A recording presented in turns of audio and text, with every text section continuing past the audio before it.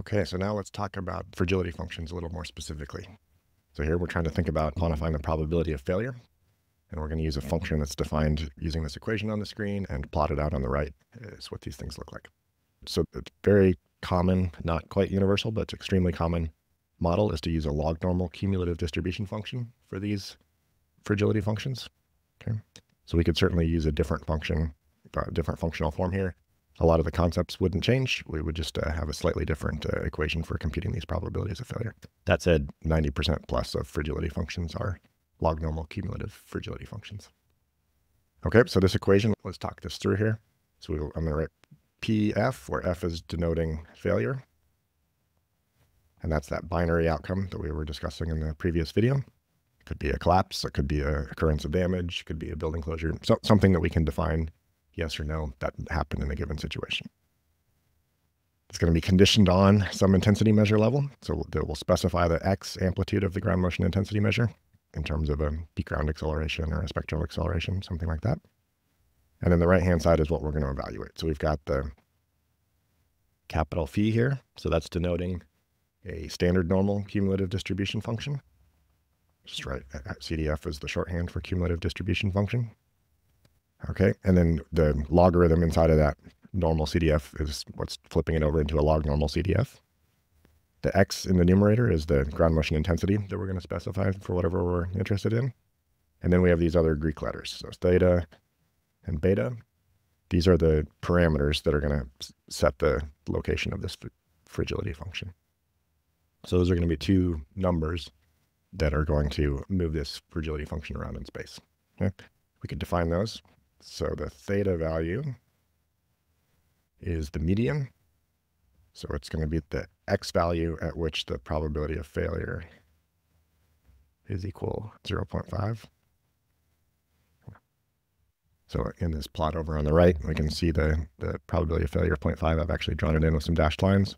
So we can tell that theta is equal to 0.5 in this case. That's where the fragility function is evaluating into 0.5. Okay. So we'll end up with looking back up at that function when X is equal to theta. We have a 1 inside that parentheses in the numerator. The log of 1 is 0. Then it doesn't matter what the denominator is. This phi evaluated at 0 gives us a 0.5. All right. And then the beta is the kind of the log standard deviation. So it's the standard deviation value for the normal distribution.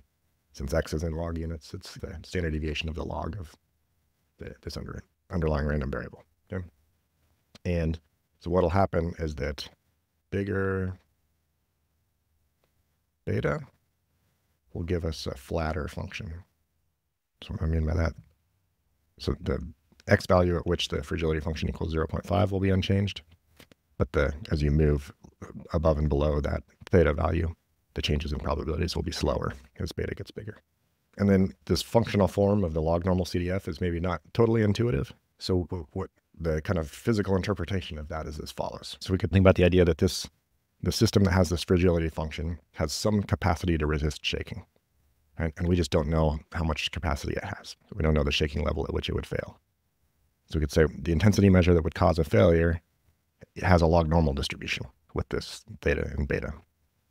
So then we could say at some given level of shaking, what's the probability that it fails? That would be the probability that the capacity of the system is less than the shaking that it experienced. Right? And so that would be a log normal CDF calculation. What's the probability that the capacity is less than some number? And so that's an interpretation that's consistent with this log normal CDF or just general CDF formulation, even if it's not log normal. The log normal CDF or CDF in general is also convenient in that the probabilities go from 0 to 1 as the intensity measure goes from small to big. So that's also practically convenient. Okay, so that's our functional form here and some notes about that. So let's talk about damage states for a minute. So again, we've talked about these binary outcomes. We can also think about multiple damage states, and we can still continue to use fragility functions. So we can think about, there's different types of damage that we might experience. So I've got some photos over on the right from some fragility studies we could think about a house tipping off of its foundation. That's one type of damage. We could think about cracking in walls for a different type of building in the lower figure. It's another type of damage. And so what we oftentimes do is we'll specify multiple damage states, and those kind of are sequentially getting more severe. Hazus, which we can discuss in a separate context. That's a common loss assessment methodology for the United States, but used in other contexts as well. It specifies 4 damage states, so the descriptive words are slight, moderate, extensive, and complete damage. You can just intuitively understand those to be getting worse in the consequences of those damage states. So we get progressively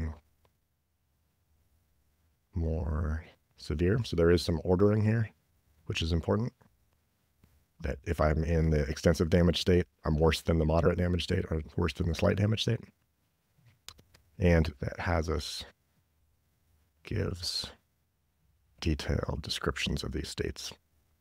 So it's not just that somebody walks up to a building and says, oh, that seems moderate, that there is a set of criteria that hopefully different assessors would come to the same damage state definition if they were to observe a damaged building after an earthquake. And we've got multiple damage states, not just this binary outcomes anymore, and they are ordered from less to more severe. All right, so when we've got these multiple damage states, we can now generalize our fragility function approach a bit more. Here, what we've done now is instead of the failure criteria for this function over in the upper right, we've now got a damage state variable, and there's multiple discrete outcomes. Okay, so this is the minor, moderate, extensive, so on. And we're going to specify a specific damage state here.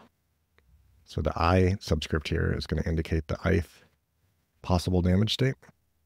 And these are going to be ordered from small to large in severity.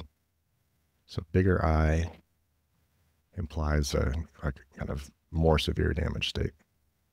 And then, so that now the rest of the proceeds as previously. So we're still going to condition on the intensity measure.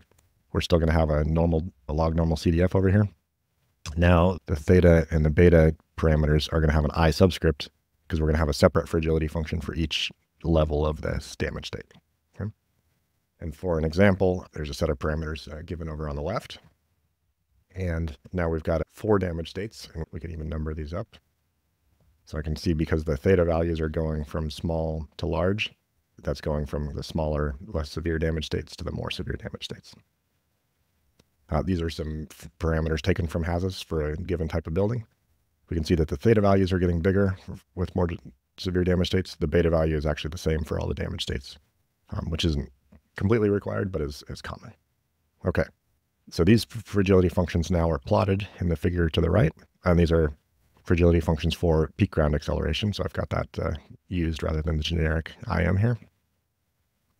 And we can see what's going on here. So we've got for damage state 1 over on the left in the blue, we've got the highest probabilities of damage for a given peak ground acceleration value relative to the other damage states, right? So it's relatively easy to get to a minor damage state compared to a complete damage state. So it would make sense that the probabilities are higher.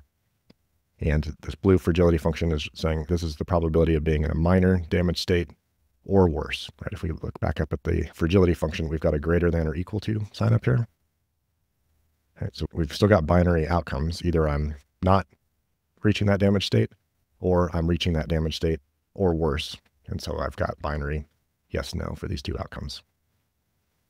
If I go to the plot again to the next fragility function for damage state 2 in red, the probabilities are lower, right? It's less likely that I'm going to get to the moderate damage state, but it is moderate damage state or worse.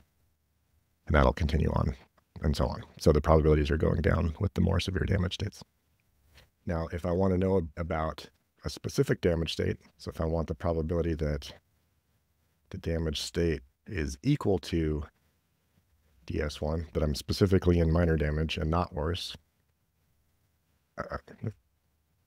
so I could find what's the probability that the damage state is greater than or equal to damage state 1 minus the probability that the damage state is greater than or equal to damage state 2. Right? And then all given I equals x. So there's conditioning on all those. I'll just save that writing to make it brief. Okay.